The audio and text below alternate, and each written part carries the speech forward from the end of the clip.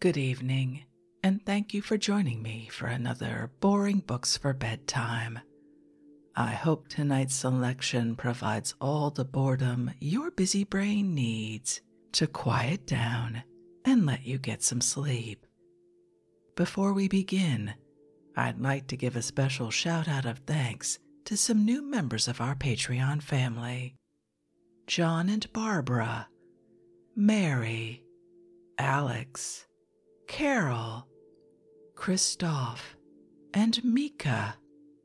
Thank you all so much for supporting this podcast. By becoming members of Patreon, you help us remain 100% listener-supported and ad-free for everyone, and it's very much appreciated.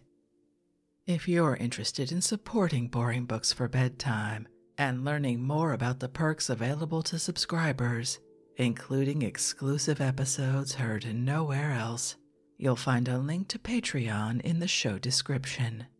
You'll also find a link to buymeacoffee.com, where you can support us with a one-time tip, no subscription required. I hope you'll take a moment to check them out. Now, let's read and relax. Find a comfortable spot. Adjust your volume. Take a nice deep breath in. Let it out slowly. And off we go. Tonight, let's continue our exploration of economics with more from a classic, an inquiry into the nature and causes of the Wealth of Nations by Adam Smith, first published in a rather tumultuous year, 1776. Let's pick up right where we left off in Chapter 5 of the real and nominal price of commodities, or of their price in labor and their price in money. Let's begin. Gold and silver, like every other commodity, vary in their value, are sometimes cheaper and sometimes dearer, sometimes of easier and sometimes of more difficult purchase. The quantity of labor which any particular quantity of them can purchase or command, or the quantity of other goods which it will exchange for, depends always upon the fertility or barrenness of the mines which happen to be known about the time when such exchanges are made. The discovery of the abundant mines of America reduced in the 16th century the value of gold and silver in Europe to about a third of what it had been before. As it costs less labor to bring those metals from the mine to the market, so when they were brought thither, they could purchase or command less labor. And this revolution in their value, though perhaps the greatest, is by no means the only one of which history gives some account. But as a measure of quantity such as the natural foot, fathom, or handful, which is continually varying in its own quantity, can never be an accurate measure of the quantity of other things, so a commodity which is itself continually varying in its own value can never be an accurate measure of the value of other commodities. Equal quantities of labor at all times and places may be said to be of equal value to the laborer. In his ordinary state of health, strength, and spirits, in the ordinary degree of his skill and dexterity, he must always lay down the same portion of his ease, his liberty, and his happiness. The price which he pays must always be the same, whatever may be the quantity of goods which he receives in return for it.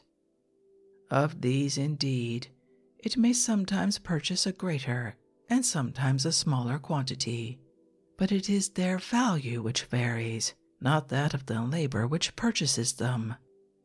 At all times and places, that is dear which it is difficult to come at, or which it costs much labor to acquire, and that cheap which is to be had easily or with very little labor. Labor alone, therefore, never varying in its own value, is alone the ultimate and real standard by which the value of all commodities can at all times and places be estimated and compared. It is their real price. Money is their nominal price only. But though equal quantities of labor are always of equal value to the laborer, yet to the person who employs him, they sometimes appear to be of greater and sometimes of smaller value. He purchases them sometimes with a greater and sometimes with a smaller quantity of goods, and to him the price of labor seems to vary like that of all other things.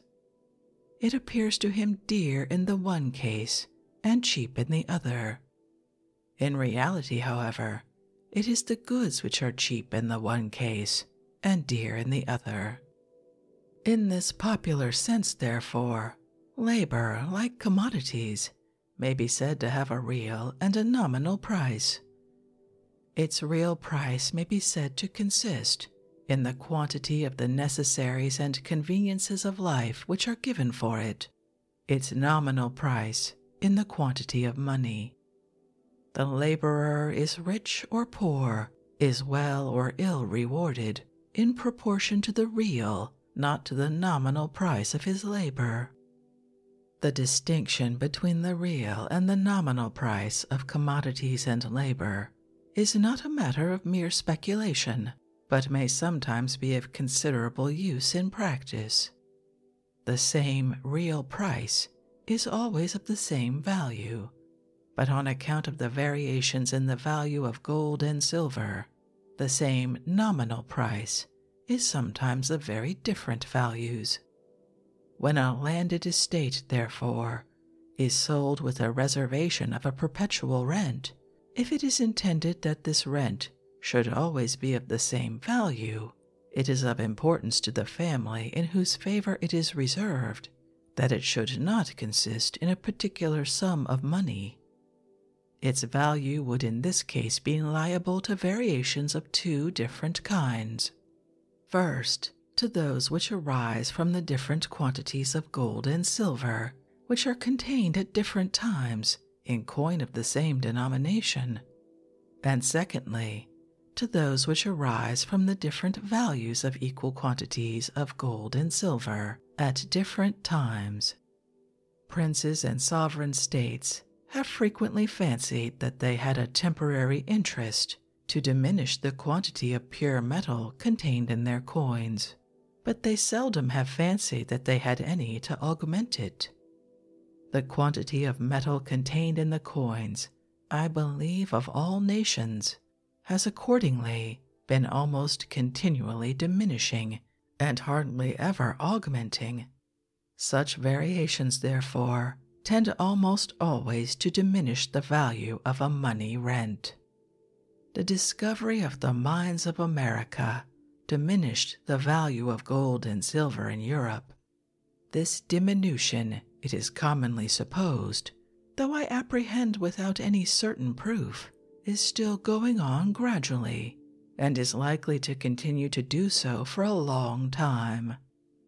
Upon this supposition, therefore, such variations are more likely to diminish than to augment the value of a money rent, even though it should be stipulated to be paid, not in such a quantity of coined money of such a denomination, in so many pounds sterling, for example, but in so many ounces, either of pure silver or of silver of a certain standard. The rents which have been reserved in corn have preserved their value much better than those which have been reserved in money, even where their denomination of the coin has not been altered. By the 18th year of Elizabeth, it was enacted that a third of the rent of all college leases should be reserved in corn, to be paid either in kind or according to the current prices at the nearest public market. The money arising from this corn rent, though originally but a third of the whole, is in the present times, according to Dr. Blackstone, commonly near double of what arises from the other 2/3. The old money rents of colleges must, according to this account, have sunk almost to a fourth part of their ancient value, or are worth little more than a fourth part of the corn which they were formerly worth. But since the reign of Philip and Mary, the denomination of the English coin has undergone little or no alteration, and the same number of pounds, shillings, and pence have contained very nearly the same quantity of pure silver. This degradation, therefore, in the value of the money rents of colleges has arisen altogether from the degradation in the price of silver. When the degradation in the value of silver is combined with the diminution of the quantity of it contained in the coin of the same denomination, the loss is frequently still greater.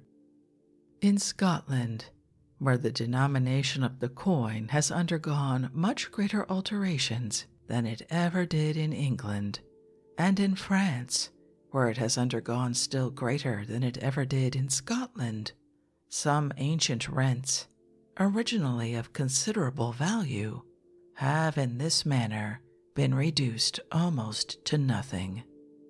Equal quantities of labor will, at distant times, be purchased more nearly with equal quantities of corn, the subsistence of the laborer, than with equal quantities of gold and silver, or perhaps of any other commodity. Equal quantities of corn, therefore, will at distant times be more nearly of the same real value, or enable the possessor to purchase or command more nearly the same quantity of the labor of other people. They will do this, I say, more nearly than equal quantities of almost any other commodity, for even equal quantities of corn will not do it exactly. The subsistence of the laborer, or the real price of labor, as I shall endeavor to show hereafter, is very different upon different occasions, more liberal in a society advancing to opulence than in one that is standing still, and in one that is standing still than in one that is going backwards. Every other commodity, however, will at any particular time purchase a greater or smaller quantity of labor, in proportion to the quantity of subsistence which it can purchase at that time. A rent, therefore, reserved in corn is liable only to the variations in the quantity of labor which a certain quantity of corn can purchase. But a rent reserved in any other commodity is liable not only to the variations in the quantity of labor which any particular quantity of corn can purchase, but to the variations in the quantity of corn which can be purchased by any particular quantity of that commodity. Though the real value of a corn rent, it is to be observed, however, varies much less from century to century than that of a money rent, it varies much more from year to year. The money price of labor, as I shall endeavor to show hereafter, does not fluctuate from year to year with the money price of corn, but seems to be everywhere accommodated, not to the temporary or occasional, but to the average or ordinary price of that necessary of life. The average or ordinary price of corn again is regulated, as I shall likewise endeavor to show hereafter, by the value of silver, by the richness or barrenness of the mines which supply the market with that metal, or by the quantity of labor which must be employed, and consequently of corn which must be consumed, in order to bring any particular quantity of silver from the mine to the market. But the value of silver, though it sometimes varies greatly from century to century, seldom varies much from year to year, but frequently continues the same, or very nearly the same, for half a century, or a century together. The ordinary or average money price of corn, therefore, may, during so long a period, continue the same, or very nearly the same too, and along with it the money price of labor, provided at least the society continues in other respects in the same or nearly in the same condition. In the meantime, the temporary and occasional price of corn may frequently be double one year of what it had been the year before, or fluctuate, for example, from 25 to 50 shillings the quarter. But when corn is at the latter price, not only the nominal but the real value of a corn rent will be double of what it is when at the former, or will command double the quantity either of labor or of the greater part of other commodities. The money price of labor, and along with it that of most other things, continuing the same during all these fluctuations. Labor, therefore, it appears evidently, is the only universal, as well as the only accurate measure of value, or the only standard by which we can compare the values of different commodities at all times and at all places.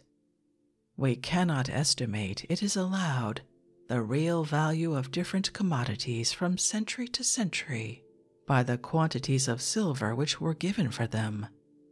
We cannot estimate it from year to year by the quantities of corn.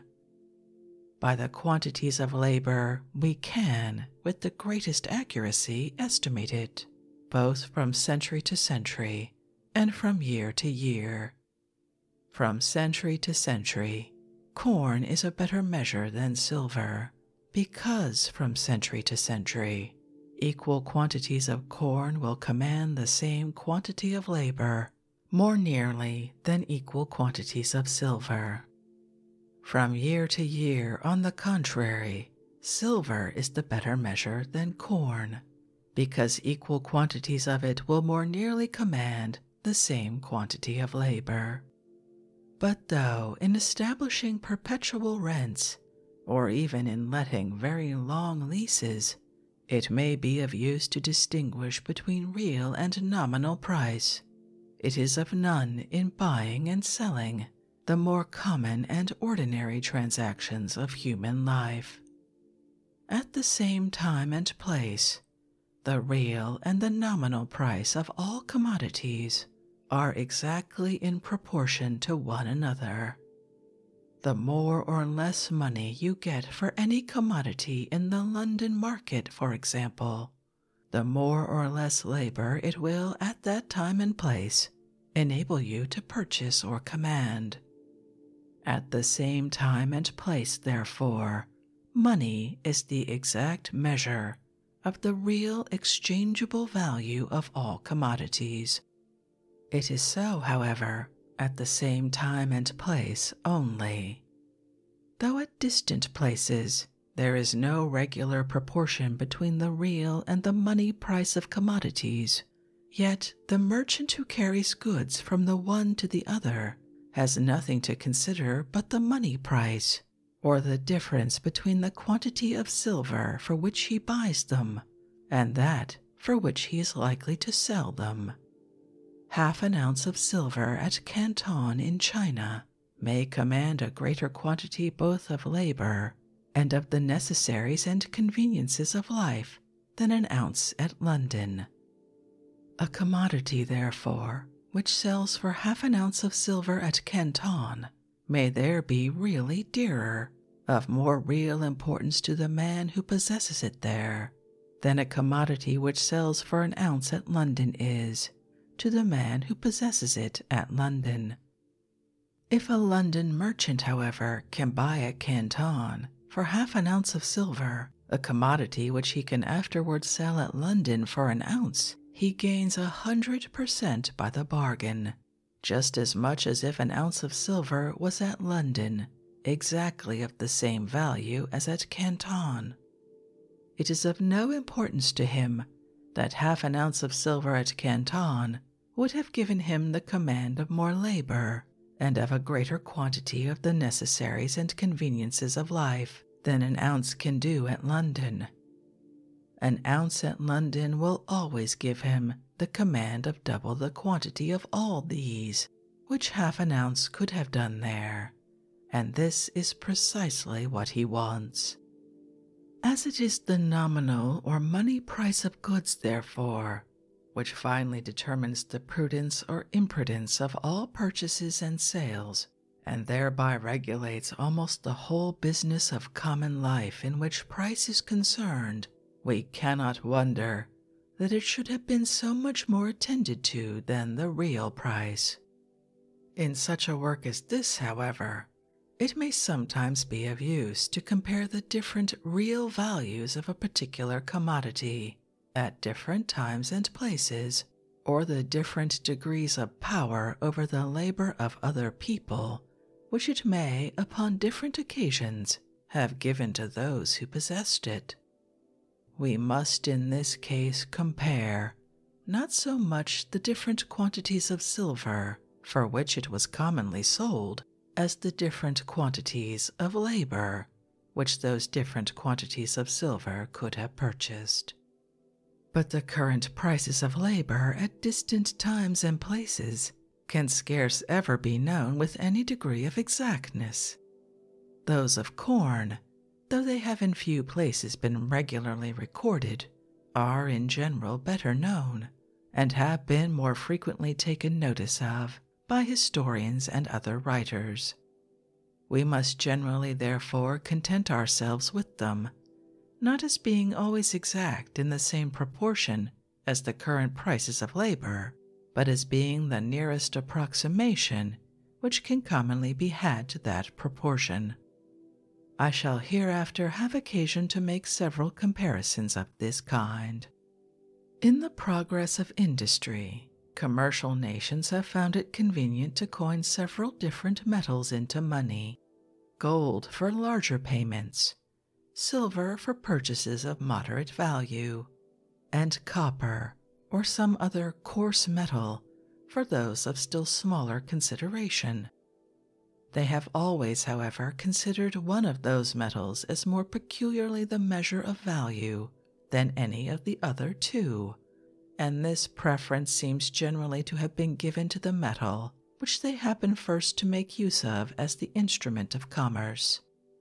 Having once begun to use it as their standard, which they must have done when they had no other money, they have generally continued to do so, even when the necessity was not the same. The Romans are said to have had nothing but copper money till within 5 years before the first Punic War, according to Pliny, when they first began to coin silver. Copper, therefore, appears to have continued always the measure of value in that republic. At Rome, all accounts appear to have been kept, and the value of all estates to have been computed either in asses or in sestertii. The as was always the denomination of a copper coin. The word sestertius signifies 2 asses and a half. Though the sestertius, therefore, was originally a silver coin, its value was estimated in copper. At Rome, one who owed a great deal of money was said to have a great deal of other people's copper. The northern nations who established themselves upon the ruins of the Roman Empire seem to have had silver money from the first beginning of their settlements, and not to have known either gold or copper coins for several ages thereafter. There were silver coins in England in the time of the Saxons, but there was little gold coined till the time of Edward III, nor any copper till that of James I of Great Britain.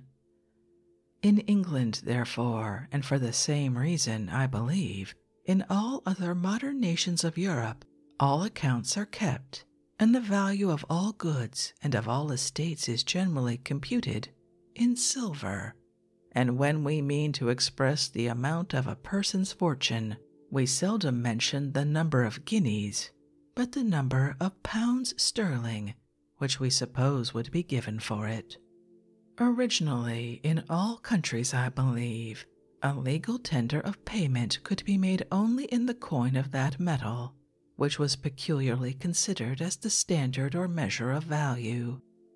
In England, gold was not considered as a legal tender for a long time after it was coined into money.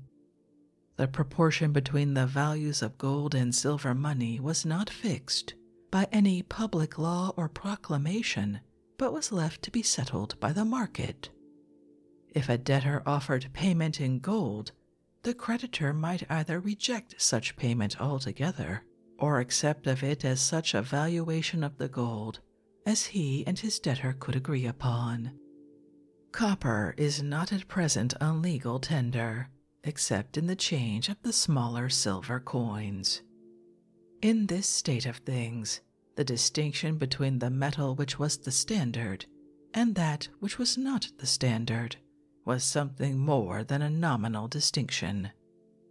In process of time, and as people became gradually more familiar with the use of the different metals in coin, and consequently better acquainted with the proportion between their respective values, it has in most countries, I believe, been found convenient to ascertain this proportion, and to declare by a public law that a guinea, for example, of such a weight and fineness should exchange for 1 shillings, or be a legal tender for a debt of that amount. In this state of things, and during the continuance of any one regulated proportion of this kind, the distinction between the metal which is the standard and that which is not the standard becomes little more than a nominal distinction. In consequence of any change, however, in this regulated proportion, this distinction becomes, or at least seems to become, something more than nominal again. If the regulated value of a guinea, for example, was either reduced to 20 or raised to 22 shillings, all accounts being kept, and almost all obligations for debt being expressed in silver money, the greater part of payments could in either case be made with the same quantity of silver money as before, but would require very different quantities of gold money, a greater in the one case and a smaller in the other. Silver would appear to be more invariable in its value than gold. Silver would appear to measure the value of gold, and gold would not appear to measure the value of silver. The value of gold would seem to depend upon the quantity of silver which it would exchange for, and the value of silver would not seem to depend upon the quantity of gold which it would exchange for. This difference, however, would be altogether owing to the custom of keeping accounts and of expressing the amount of all great and small sums rather in silver than in gold money. One of Mr. Drummond's notes for 25 or 50 guineas would, after an alteration of this kind, be still payable with 25 or 50 guineas, in the same manner as before, but with very different quantities of silver. In the payment of such a note, gold would appear to be more invariable in its value than silver. Gold would appear to measure the value of silver, and silver would not appear to measure the value of gold. If the custom of keeping accounts and of expressing promissory notes and other obligations for money in this manner should ever become general, gold, and not silver, would be considered as the metal which was peculiarly the standard or measure of value. In reality, during the continuance of any one regulated proportion between the respective values of the different metals in coin, the value of the most precious metal regulates the value of the whole coin. 12 copper pence contain half a pound avoirdupois of copper, of not the best quality, which before it is coined is seldom worth 7 pence in silver. But as by the regulation 12 such pence are ordered to exchange for a shilling, they are in the market considered as worth a shilling, and a shilling can at any time be had for them. Even before the late reformation of the gold coin of Great Britain, the gold, that part of it at least which circulated in London and its neighborhood, was in general less degraded below its standard weight than the greater part of the silver. 21 worn and defaced shillings, however, were considered as equivalent to a guinea, which perhaps indeed was worn and defaced too, but seldom so much so. The late regulations have brought the gold coin as near perhaps to its standard weight as it is possible to bring the current coin of any nation, and the order to receive no gold at the public offices but by weight is likely to preserve it so, as long as that order is enforced. The silver coin still continues in the same worn and degraded state as before the reformation of the gold coin. In the market, however, 21 shillings of this degraded silver coin are still considered as worth a guinea of this excellent gold coin. The reformation of the gold coin has evidently raised the value of the silver coin, which can be exchanged for it. In the English mint, a pound weight of gold is coined into 44 guineas and a half, which at 21 shillings the guinea is equal to 46 pounds, 14 shillings and 6 pence. An ounce of such gold coin, therefore, is worth 3 pounds, 17 shillings, 10 1/2 pence in silver. In England, no duty or seigniorage is paid upon the coinage, and he who carries a pound weight or an ounce weight of standard gold bullion to the mint gets back a pound weight or an ounce weight of gold in coin without any deduction. 3 pounds 17 shillings and 10 pence halfpenny an ounce, therefore, is said to be the mint price of gold in England, or the quantity of gold coin which the mint gives in return for standard gold bullion. Before the reformation of the gold coin, the price of standard gold bullion in the market had for many years been upwards of 3 pounds 18 shillings, sometimes 3 pounds 19 shillings, and very frequently 4 pounds an ounce. That sum, it is probable, in the worn and degraded gold coin, seldom containing more than an ounce of standard gold. Since the reformation of the gold coin, the market price of standard gold bullion seldom exceeds 3 pounds 17 shillings 7 pence an ounce. Before the reformation of the gold coin, the market price was always more or less above the mint price.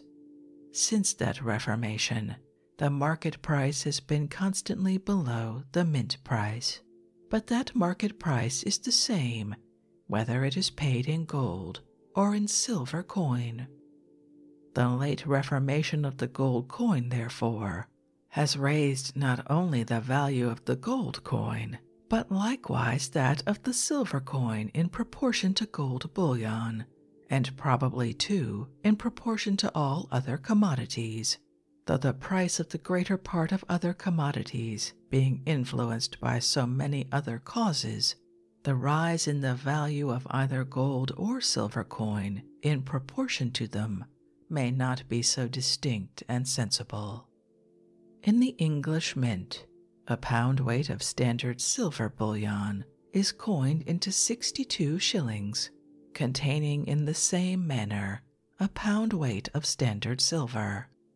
5 shillings and 2 pence an ounce, therefore, is said to be the mint price of silver in England, or the quantity of silver coin which the mint gives in return for standard silver bullion.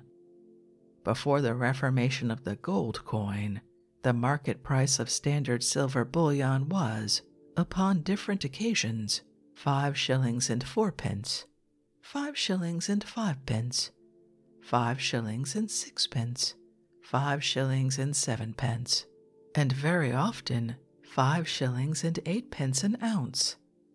5 shillings and 7 pence, however, seems to have been the most common price. Since the reformation of the gold coin, the market price of standard silver bullion has fallen occasionally to 5 shillings and 3 pence, 5 shillings and 4 pence, and 5 shillings and 5 pence an ounce, which last price it has scarce ever exceeded. Though the market price of silver bullion has fallen considerably since the reformation of the gold coin, it has not fallen so low as the mint price. In the proportion between the different metals in the English coin, as copper is rated very much above its real value, so silver is rated somewhat below it. In the market of Europe, in the French coin and in the Dutch coin, an ounce of fine gold exchanges for about 14 ounces of fine silver. In the English coin, it exchanges for about 15 ounces, that is, for more silver than it is worth, according to the common estimation of Europe.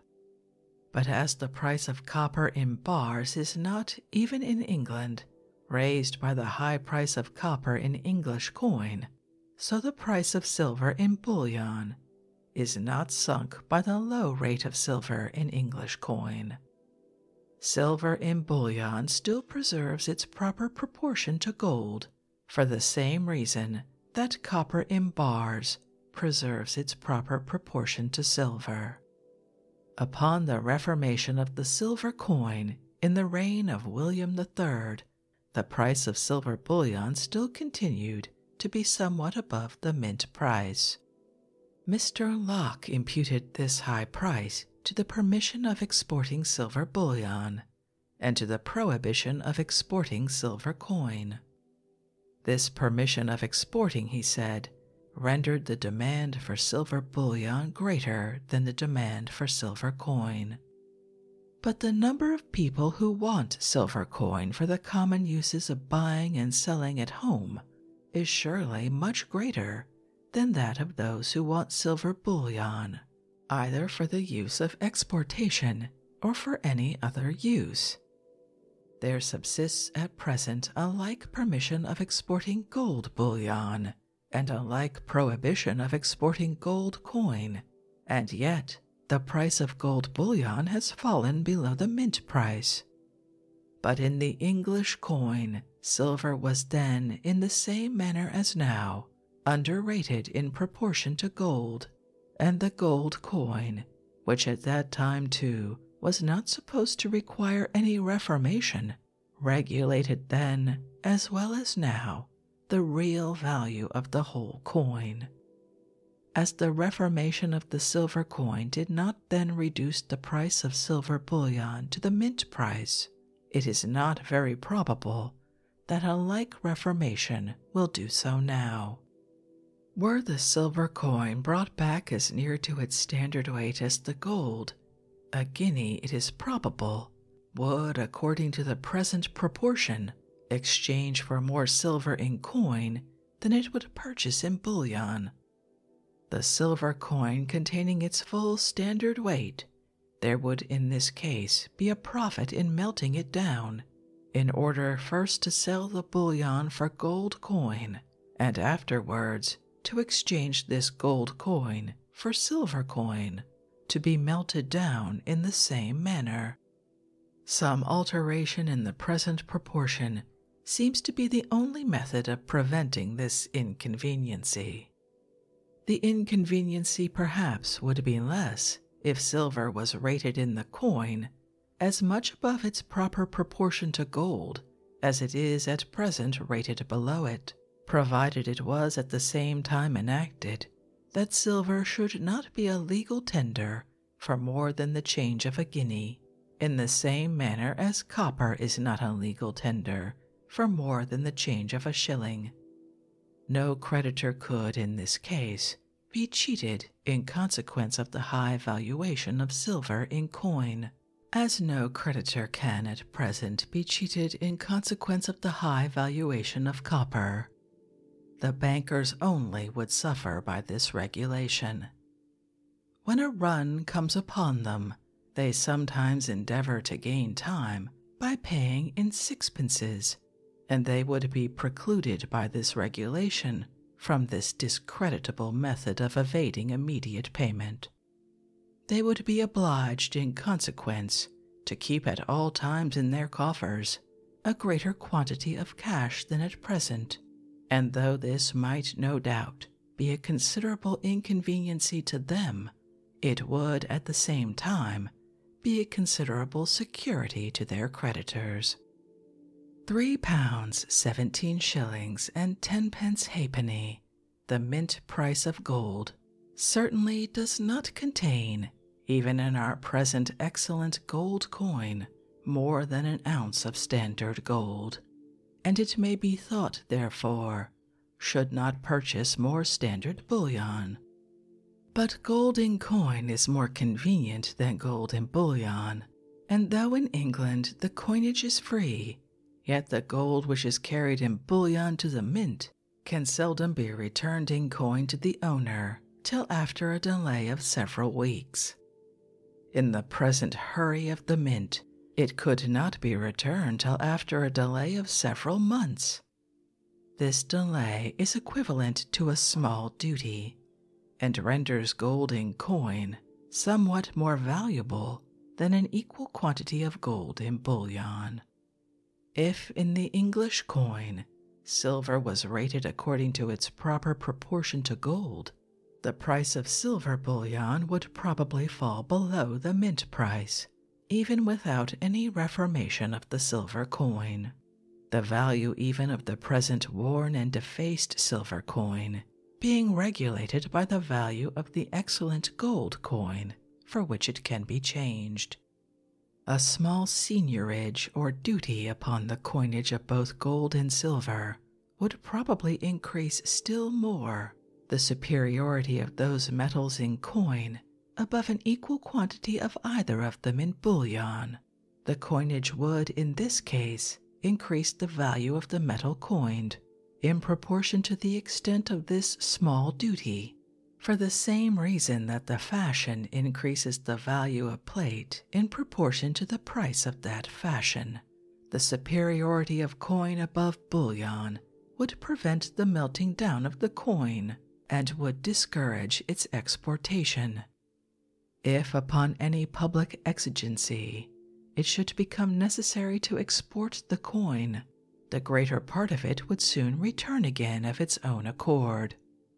Abroad, it could sell only for its weight in bullion.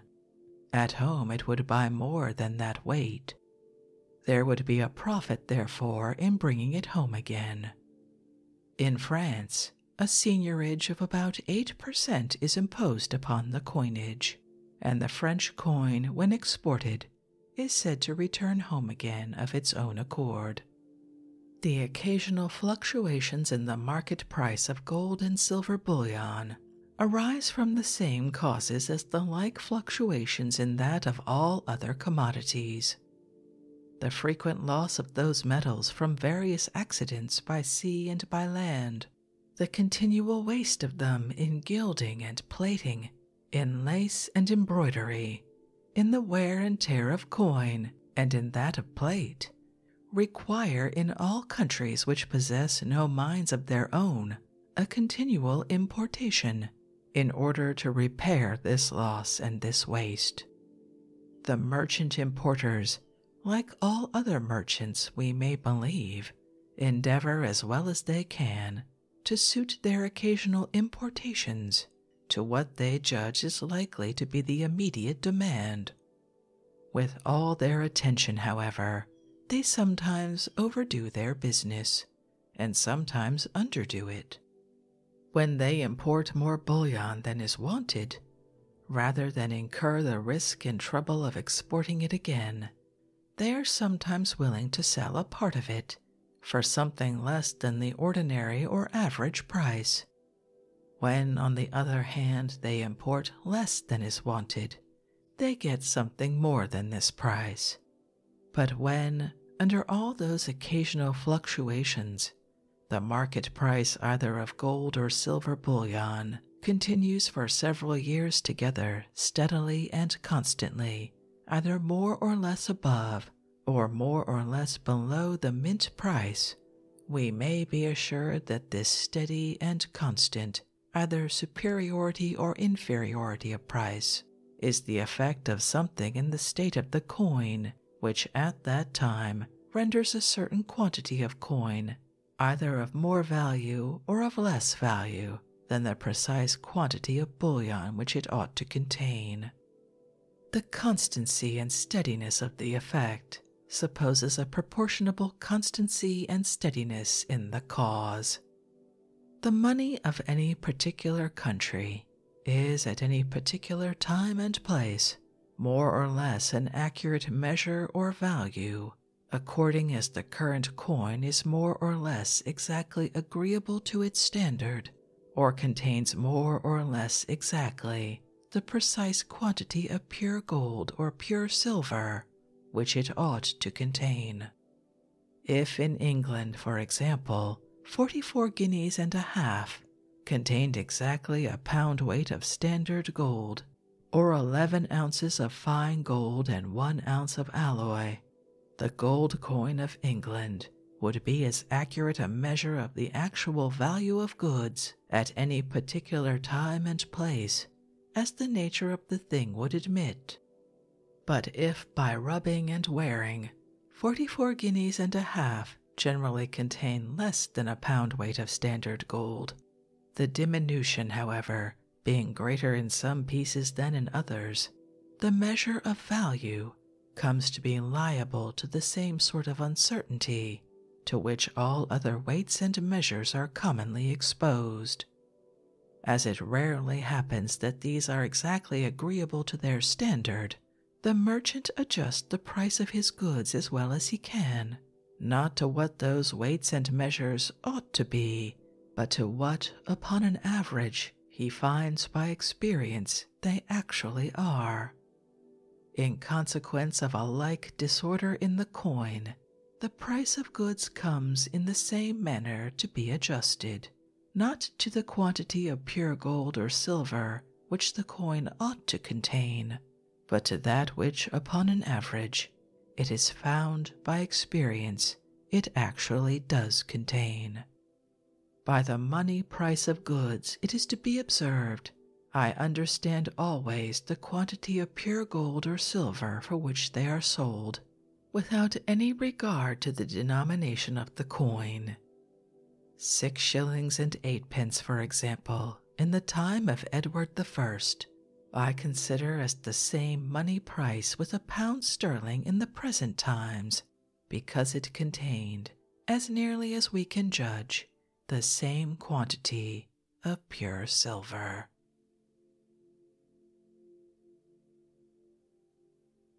And with that end to Chapter 5, and its rather exhausting explanation of the standardization of money, I think we'll end this evening's reading from An Inquiry into the Nature and Causes of the Wealth of Nations by Adam Smith.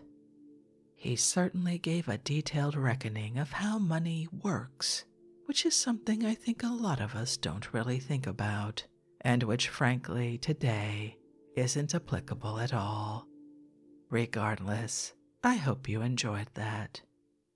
If you'd like to read this classic work for yourself, as always, you'll find a link to a free ebook from Project Gutenberg in the show description.